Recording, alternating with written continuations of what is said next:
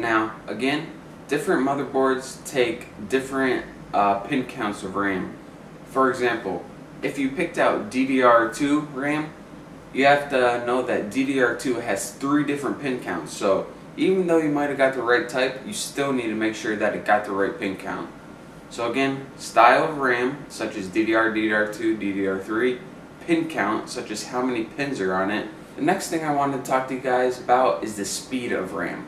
Now again, all these specs I'm talking about, the only way to know what specs your computer is going to take is to check the specs on your motherboard.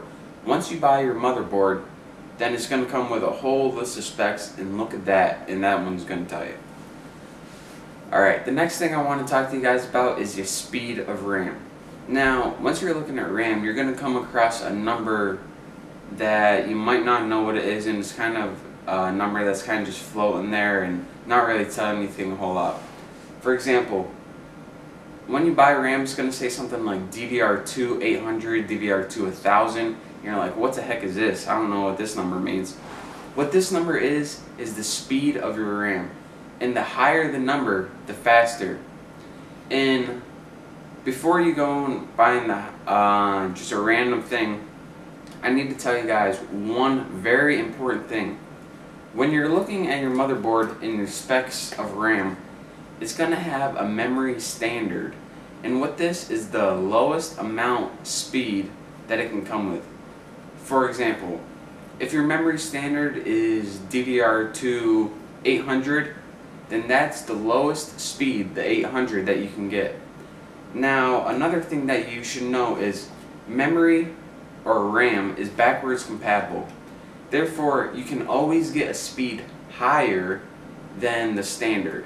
So if your standard on your motherboard is DDR2 800, you can always go DDR2 1000, DDR2 1200, but you can never go any lower like DDR to 600 or 400. So you can always go higher speed than your standard, but never lower. It's very important, because if you put lower RAM in, your computer is not going to work at all. So now that you say, alright, the more RAM I put in my computer, the more applications I'm going to be able to run. So I'm going to go out and buy $12,000 worth of RAM and put it in my computer.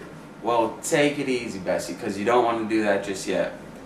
There is a maximum amount of RAM that you can put on every motherboard. And the way you find out the maximum amount of RAM, of course, just like everything else, you need to look at the specs.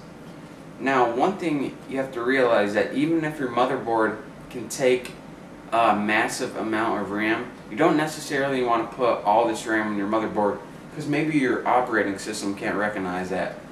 To be safe, I would put in the maximum for any computer I ever built was 4 gigs of RAM, and this is plenty enough. If you put in any more than 4 gigs of RAM, then you're just getting greedy, and you just don't need to do it. So just back off. Now, for this build, I want to talk to you guys about what kind of RAM I picked out. We went with Kingston, which is just the brand name. We went with 1 gigabyte total, which you actually see is made up of 2 512 megabyte sticks. We went with 240 pin, which is, again, just to make sure it fits in the motherboard. The type we went with is DDR2, and we went with the 800 speed. So this should be plenty enough to support our applications that we're going to be running on our computer. And again, make sure you're watching these tutorials in high def. I hope you enjoy watching these tutorials. I hope you learned something. So thanks for watching, and I'll see you next time.